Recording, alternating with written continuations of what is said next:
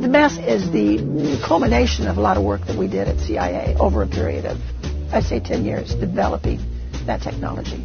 It was a big challenge to come up with something that finally actually animated and worked to really fool a person closer than 3-4 feet from you. But we did. They learned the art.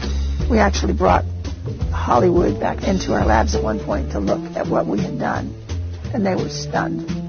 They're absolutely stunned. Congratulations. The fact that we're allowed to show it tells me the CIA had moved on. I don't know what they're doing. I shouldn't know. I'm dying to know, but I don't know.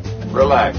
You'll get to see it all later on. So I'm proud to show people how good we got to that point and let them imagine.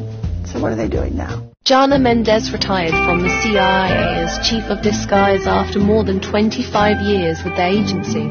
When she left in 1993, the masks they were making could not be detected in a face-to-face conversation. These declassified photos show Mendez in disguise while meeting with President Bush in the early 90s.